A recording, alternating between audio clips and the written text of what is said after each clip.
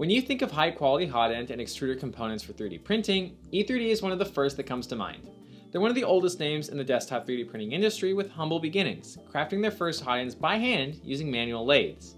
Today, their latest masterpiece is the precision engineered and manufactured E3D Hemera that features dual drive extruder gears, an incredibly constrained filament path, modular mounting options, all while still integrating with the existing E3D V6 ecosystem. Let's break it down.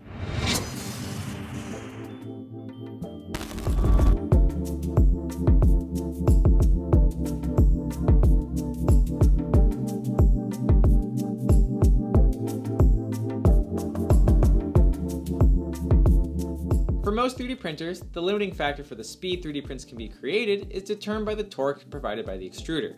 The 3D printer can get the nozzle hot enough, but the extruder just can't keep up. The Hemera incorporates one of the shortest and most constrained filament paths we have seen produced for a 3D printer extruder, which works in tandem with the 3:1 gear ratio dual drive gears to provide supreme grip and control over 3D printing filament. We've even seen flexible materials printed at 3D printing speeds standard for rigid materials without even a hiccup, a notoriously challenging task. And with an adjustable idler tensioner, you can fine-tune the grip depending on each material's needs.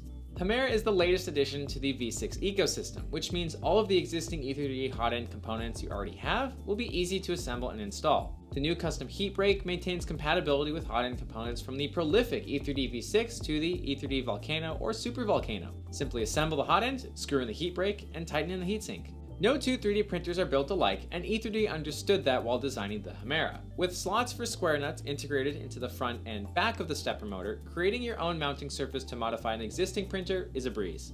E3D has been putting together a handy collection of guides for upgrading some of the most popular 3D printers and installing the Hemera. Or instead, use the mounting points for specific hardware installations like layer cooling fans or bed leveling probes. And because E3D doesn't want to leave anyone behind, you can use the Bowdapter to convert the normally direct drive Hemera into a Bowden compatible setup. If you're looking for a compact, feature-rich, and all-inclusive 3D printer component, the Hemera is the extruder for you.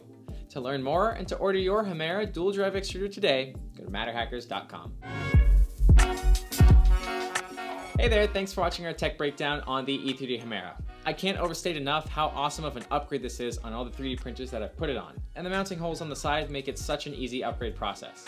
If you want to read some in-depth articles, you can go to matterhackers.com, or to stay up to date with all of our digital manufacturing content, be sure to click subscribe. See you in the next one.